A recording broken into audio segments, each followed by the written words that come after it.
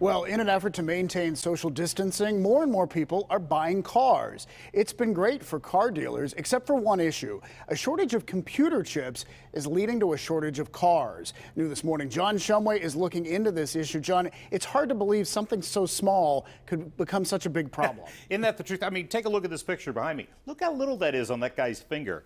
But cars are dependent on them. You can't build cars without them. And it comes as car dealers are happily facing unprecedented buying demand.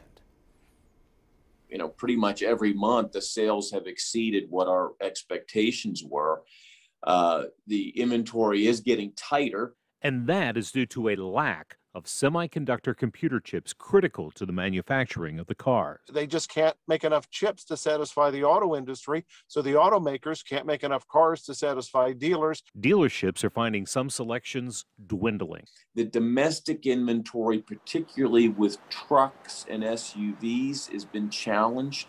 They're all wrestling with that. Rob Cochran says brands like Kia, Hyundai, Nissan, VW, and Buick are doing okay.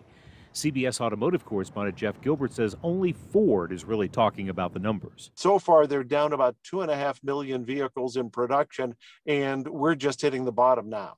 So with more people wanting to drive to maintain their social distancing, the used car market is picking up the slack. Quite an unusual time, and we've really never seen anything like it when it comes to the used market.